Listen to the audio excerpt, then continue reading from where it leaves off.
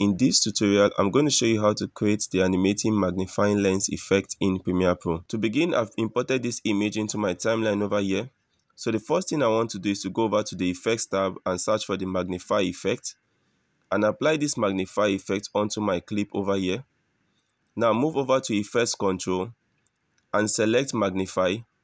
And this blue circle is going to pop up on your screen. The next thing you need to do is to go over to Effects Control, and under Center over here, you want to move the left value for center to where you want this effect to begin, and toggle on the stopwatch next to center. Next, move your playhead to where you want this animation to end, and change the value for center to where you want that animation to end.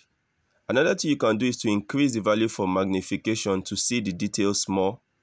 And if I go back now and hit play, you can see what we have created over here. The next thing you want to do is to add the magnifying glass. So I've downloaded this PNG magnifying glass over here. It's important that you download a PNG so that you don't get any background. So I'm going to select my image in my track layer 1 and scroll down to the first keyframe over here.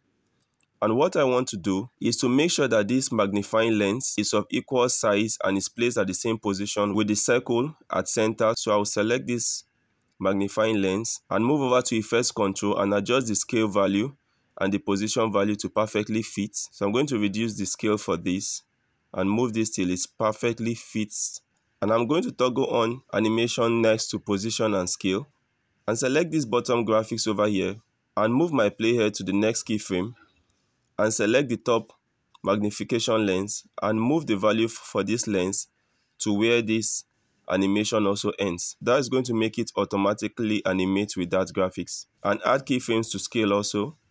So if I go back now and hit play, you can see what we have created over here. And that's it guys on how to create this magnification lens effect in Premiere Pro.